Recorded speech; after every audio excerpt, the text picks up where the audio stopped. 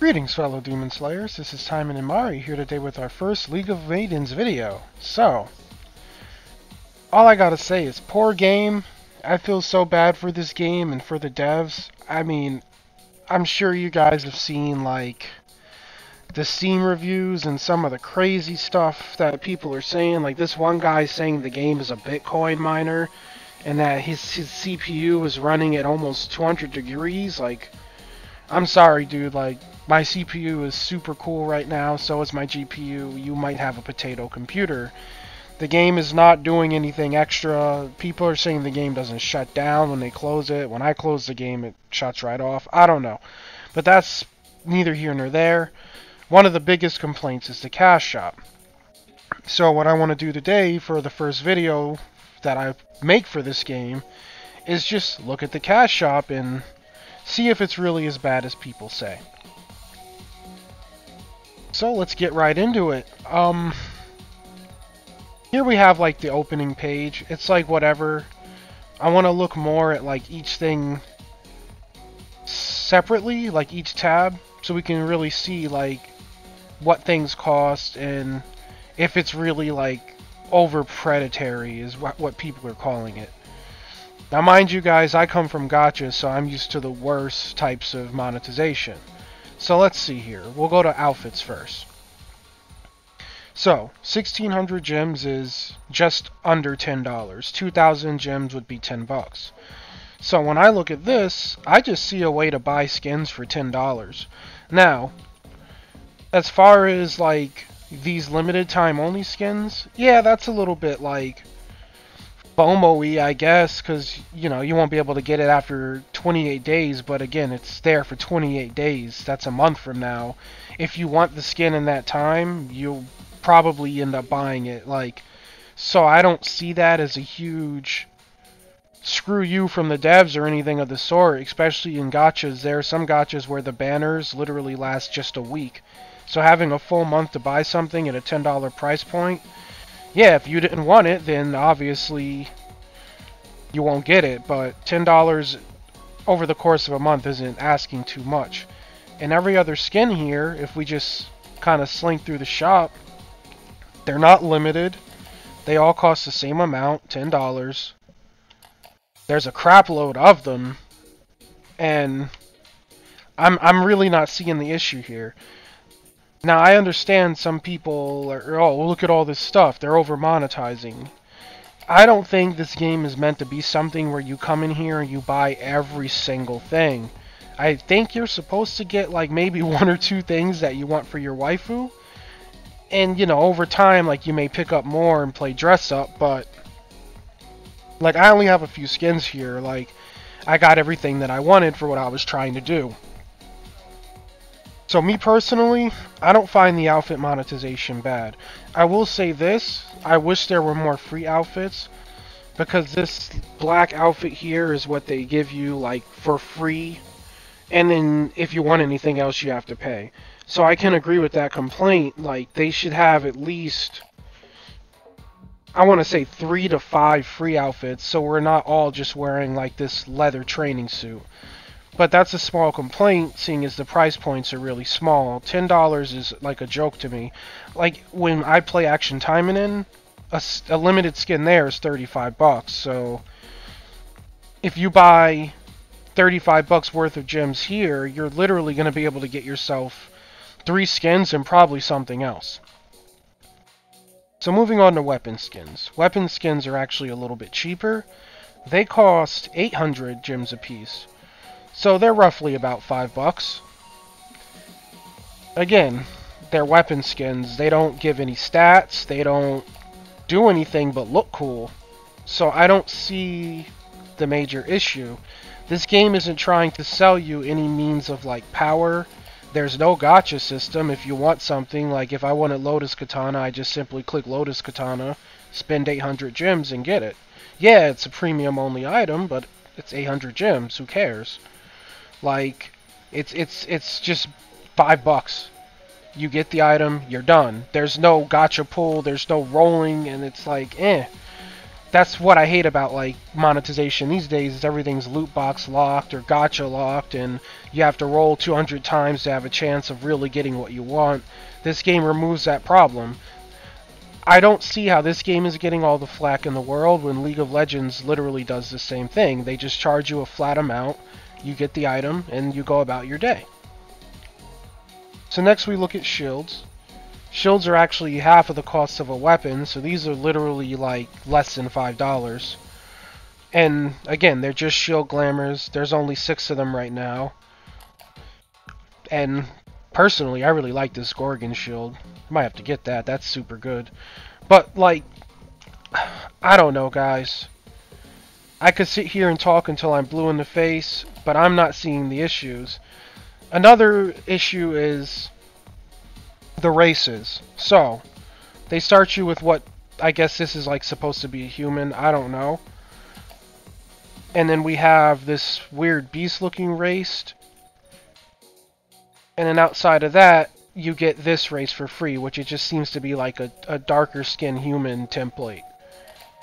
Now we have like all these other races here, like we have these furry looking races, like I guess this is supposed to be like a panther, this is supposed to be like some sort of tiger. They cost 800 gems. So this I can argue is a bit of a problem because the 3 races that we do have available aren't really super distinct from each other, save for this one.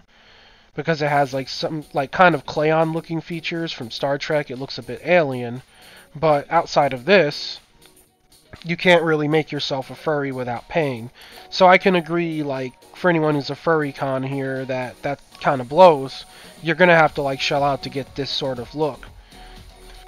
But outside of the races being a little bit like scummy, I still don't really have that much of an issue with it, because if someone wants it, they'll just spend $5 and get the race. In ESO, getting a race outside of ESO Plus is way more money than this, so it's like a lot of things at a small price point. And I can't be mad at that because there's no RNG involved. You can literally cherry pick what you want. So I believe I said this already, but coming into this game, like, if I came into the League of Maidens, I wouldn't want to, like, buy all of these. I would just go, oh, I like this tiger skin, let's get her. And then that would be the race I play. Or, I mean, I'd probably go towards this more, in all honesty, because I like the obsidian skin, but it's really just pick what you want, man. Like, that's pretty much the vibe I get from this cash shop. It's really lax. You can go ham and buy everything, but you don't really have to. Same thing here, like wings, just about $5. You can pick whatever wings you want. There's only 3 right now. These asset skins, I guess these are for people like around the base. Personally, I probably will never buy these, so I don't really care about them that much. Like, yeah, this tank looks cooler. It's like Tank Mark 3 has bigger gun than Tank Mark 2, who has bigger gun than Tank Mark 1. But it's not something that's like really catching my eye, like, oh man, I have to get Warship Mark 3, guys. So moving on from these, and even then they're like less than $5, but moving on. Another one is hairs. So, people were complaining that they can't get like the hairstyle they want. That's a bit agreeable. I feel like hair overall should have been something they didn't really monetize and just release the styles. But there are a lot of hairs in the game. A good portion of them like seem to be unlocked. So I'm not really too bothered by it, but you know, it does suck having to buy your hair. Another thing that I didn't like is that there's no hair slider. So when you pick a hairstyle, you literally color it and that's it. Like, I don't even think you can give the hairstyle highlights. I spent quite a bit of time in the character creator and I didn't see that option. So it's literally like you pick a color and then you go with it. So you can't have like blue and pink hair, but you can have blue or pink hair. So it's a little bit limited because you can't really slide the hair like something like AI Shoujo or Honey Select. They have hair sliders so you can actually make your hair do other things besides what it's doing. Like, I could make this ponytail stand straight up in AI Shoujo if I wanted to.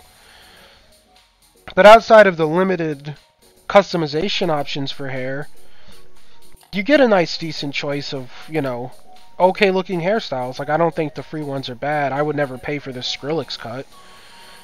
But even then, it's less than $5 if, like, the specific hair you want is monetized. I feel for you. I agree that that's a little bit scummy. But it's not, like, the most scummy thing in the world. Like, you're going to spend your what, 400 gems, and then you'll have your hair and go about your day. So moving on from the hairs, we have mask. Me personally, I'm not a huge mask fan, so I won't really, like, go crazy even getting these. But I could see people wanting the 2B mask. Outside of that mask, the other ones just look like your typical everyday mask you see in MMOs. Like, they're just okay or whatever. So, let's be real here. This mask shop is only 400 gems because 2B is super hot and people are just going to want to buy something to make that character. Ears are the same thing. They're just little cosmetics. Like, we have bunny ears. I think these are both bunny ears. We have what looks to be like cat ears. We have little Morgan bat wings for your head.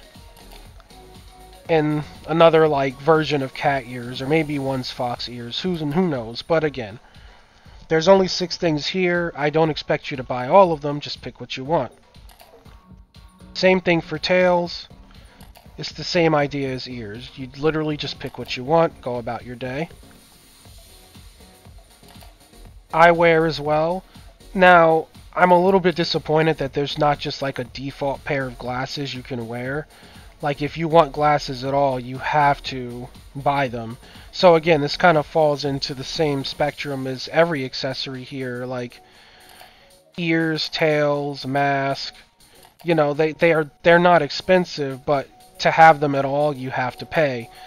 And that's a little bit of a bummer. Like I said in the beginning of the video, they should have at least like 3 to 5 options, maybe a little less for the accessories. Hell, if they even had like 1 pair of glasses, I would be happy, because the character I made actually does wear glasses, but I couldn't I couldn't give her glasses, so I may have to pick up a pair for her, probably this one, but that's neither here nor there.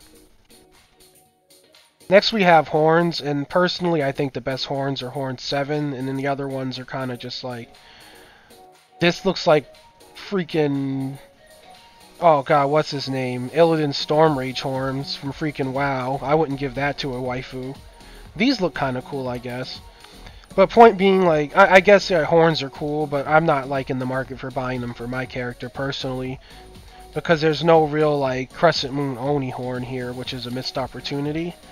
But I do like these tiny horns. They're super cute. They remind me of like DBZ ogres.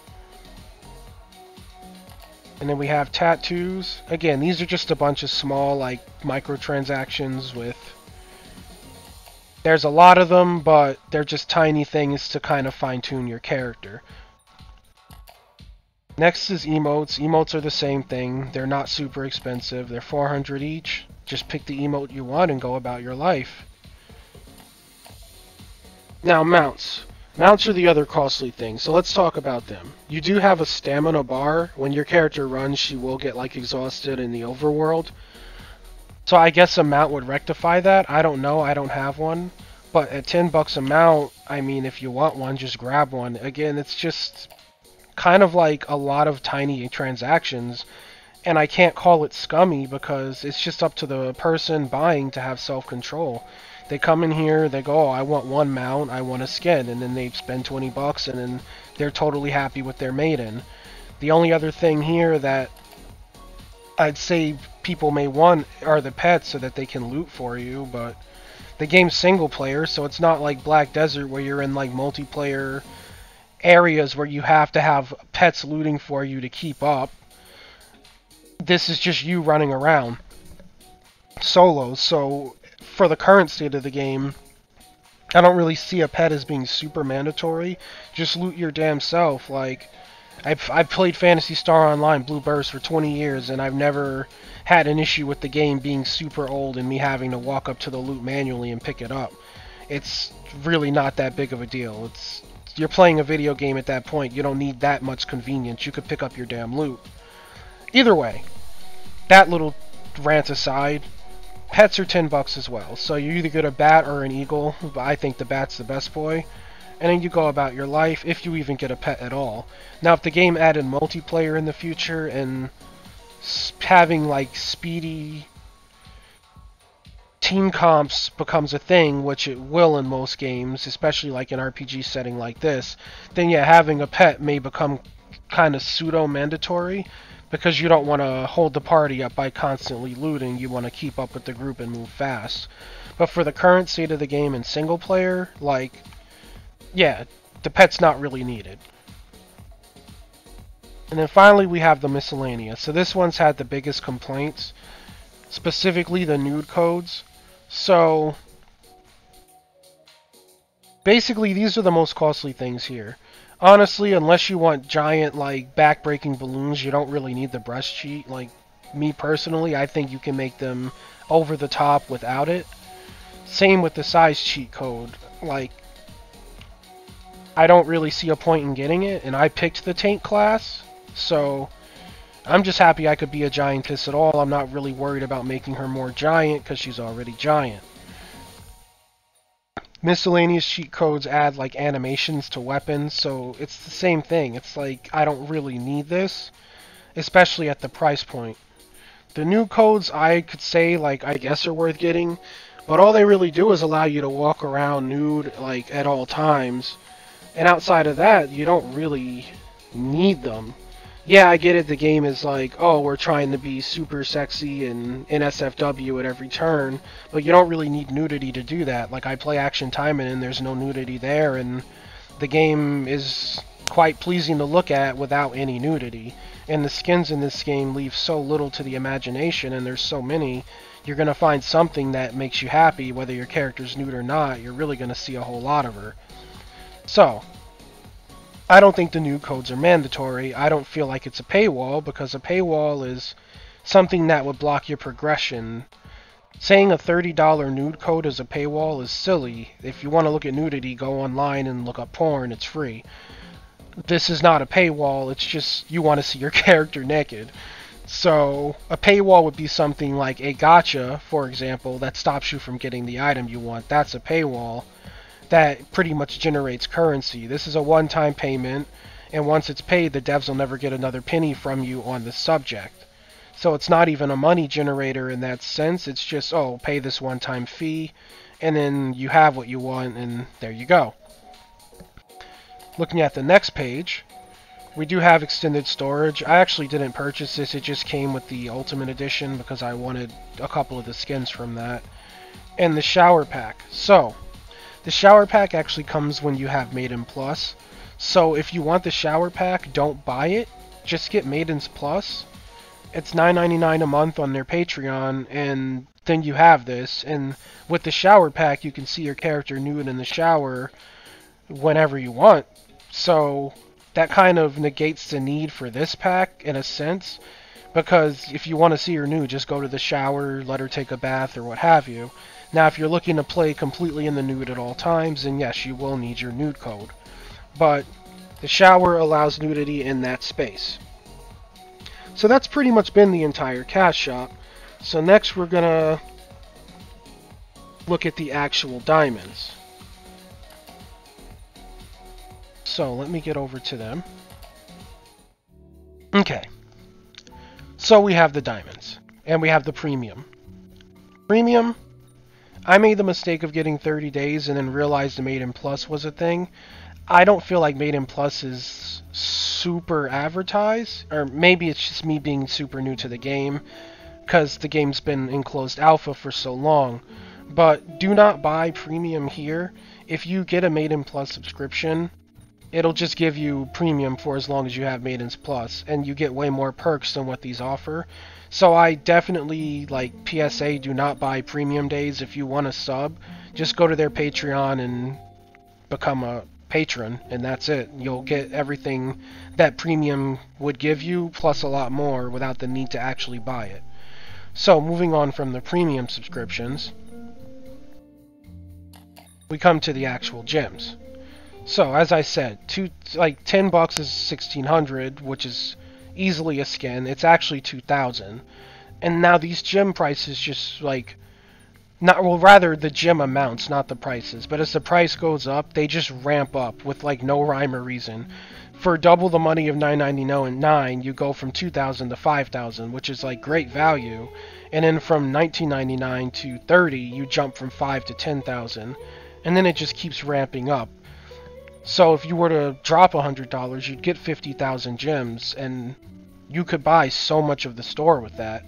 Someone did the math and said that I think it costs roughly 800 bucks to buy every single thing, but there's really no need for that. That's what I wanted to make this video for. I wanted to kind of show you guys what's there, talk about the pricing. I don't think it's over the top. It is a lot of small microtransactions, but if you're just frugal and you make a character, like say you like making more than one characters because you come from World of Warcraft where alts are permanent, then you just make a character, work on her, I don't know, put 20, 30 bucks on the game, dollar up, and that's it. You're not really going to need to buy anything more for her unless you decide you're unsatisfied with the skin that you purchased, which that falls down to you as the consumer. You should know that if you buy something, whether, you know, how long it's going to be great to you.